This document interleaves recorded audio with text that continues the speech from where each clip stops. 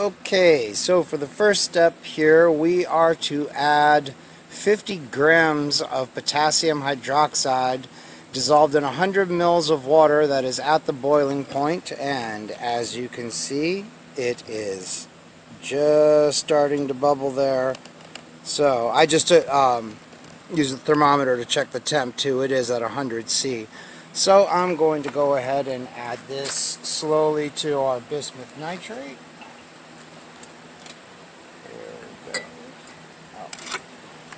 So we don't lose the stir bar.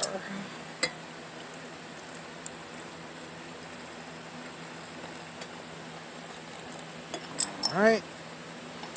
This will produce bismuth oxide. There we go. Come on, there. Stir. Alright. We need to let this stir in heat for 15 minutes, so I will come back once that time period has elapsed. Okay, so we had a storm come through that kind of put a halt to everything. I had to shut everything down for a little while. Everything's set back up here in the shed now. You can see though that we've got our bismuth oxide here. It's very nice. It looks exactly like bismuth oxide should look.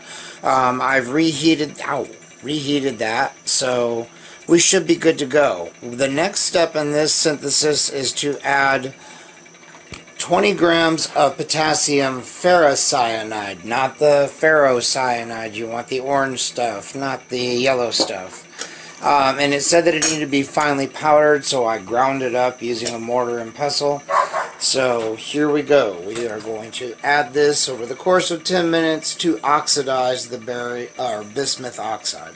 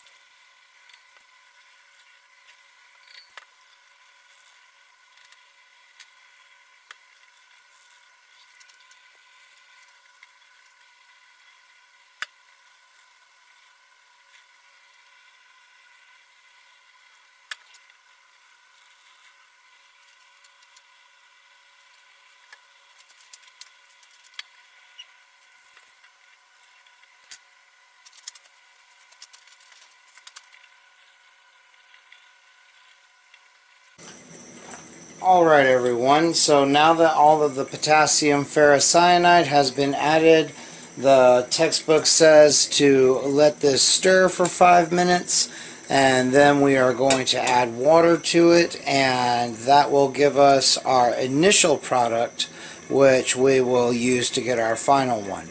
You can see that the color of the bismuth trioxide has completely changed.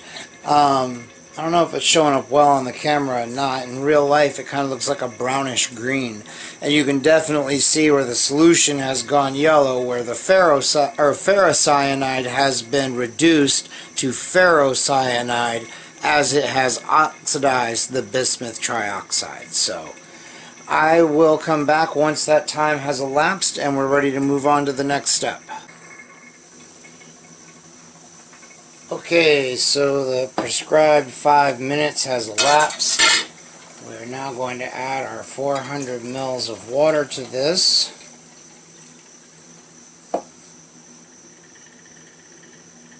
Stir it very vigorously. We'll make sure we get it well mixed. Alright. Now, we have to let this settle out so that we can decant off the supernatant, and then once we're done with that, we are going to rinse our precipitate, and then we will go on to digest that with nitric acid and water. So, oh yeah, okay. It's settling out nicely and quickly. Gotta love those heavy metals. Alright. know if you can see it. Oh yeah, it's all over the bottom of this thing. Look at that. Pretty fucking cool. Stupid piece of shit camera. Alright. Well, I've got an old container here. What I'll do is I'll come back once I've decanted this mess and I'm ready to rinse it. Well, I'll rinse it and then I'll come back when I'm ready to start the digestion. Okay everybody, here is our product. I've still got to rinse it, but I wanted you to see it. It is a black looking solid. The supernatant is a vividly yellow liquid. So, totally expected for ferrocyanide.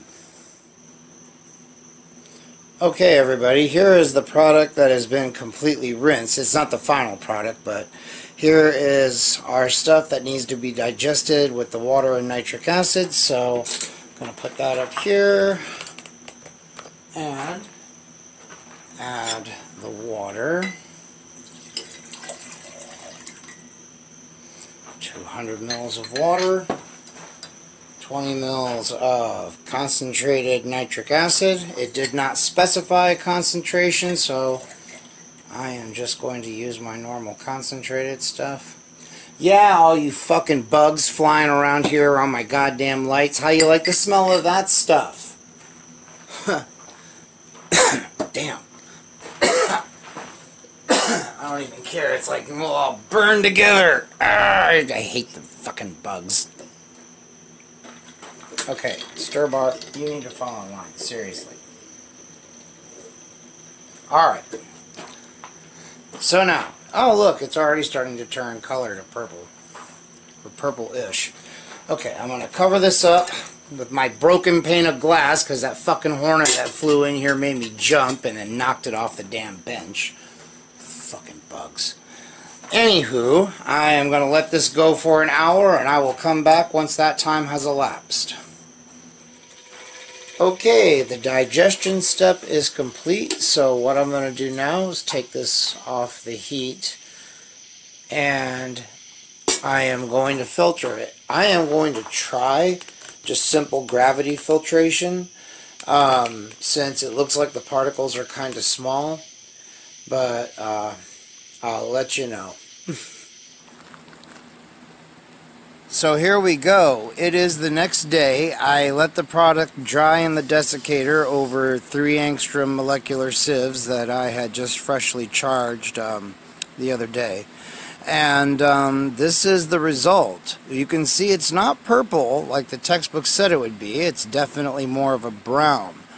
At first, I was thinking, oh shit, man, I fucked up. You know, I shouldn't have filtered that through paper filters with a cotton plug, even though it was an extremely fine precipitate, and it was the one reason the yield sucks so much is because it was just very difficult to filter off there at the end. I would recommend using something that is a bit more robust so far as filtration. I don't know. You would have to fool around with it in order to make it more efficient, or just do it in bigger batches. The fact that my bismuth nitrate crystals were so incredibly hydrated, this also would make sense if the yield would be low, because I mean, when you take the amount of bismuth nitrate that was actually in those crystals and 20 grams of them, it's probably less than you would have in 20 grams of commercial bismuth nitrate pentahydrate. So, anywho, like I said, I thought that I had failed until I decided to try to burn one of the filter papers and see what happened. Now, normally these fucking coffee filters, they do not burn well. Especially if you have used them to filter stuff and they've been dried and then you try to burn them, they tend not to burn well. That's not the case here, as I will now demonstrate. Alright, here we go, using the suspected arsenic trioxide to hold this down. We're super big on safety here, right kids? Seriously though, this does burn kind of quick. If confined, I mean, this stuff is made to be a source of oxygen. So, yeah, it's a pretty decent oxidizer, so just FYI. Here we go. Watch this. This is not normal for this fucking kind of paper. We got some nice yellow fumes coming off of it. There we go. Yeah. Chew that bitch up.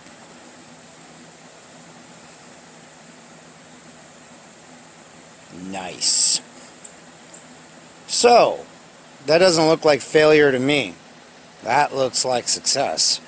I mean, again, as with all of my videos, y'all, this is the first time I've ever made this. That's virtually always the case. You guys get to see it as I do it for the first time. So, again, when you're absolutely not repeating this because that is really bad and you'll go straight to hell if you do. But if you did, you have everything that you need to improve upon the technique and create this product. If you did, even though you absolutely shouldn't, again, be extremely careful, alright?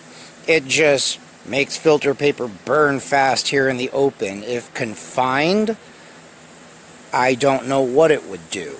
If you mix it with other fuels, it may not be so stable and play so nice. So this is, you know, I can't find a whole lot of references about this stuff, y'all. So proceed with extreme caution because I honestly don't know what will make it very angry if you mix it with it or what it will be nice and placid about. So, I mean, you know that coffee filters are a good place to start. But again, I mean, that's already after I had, you know, rumpled it and gotten most of the material off of it. So, you know.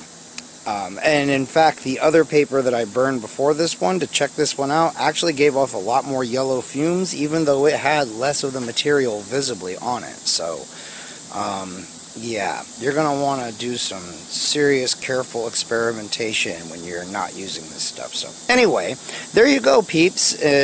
You know, an interesting bismuth-based oxidizer. I'll tell you, these bismuth oxidizers, man, they're no joke. So they're, you know, my little gift to you. If you like that, give it a thumbs up, and if you didn't, oh well. Subscribe, comment, share the video, and until the next one, y'all, I will see you later. That's pretty goddamn neat.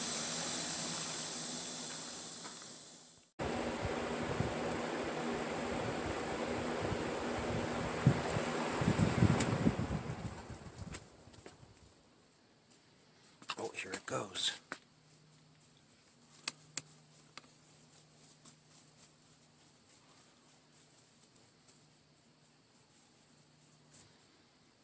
Here it goes, yay.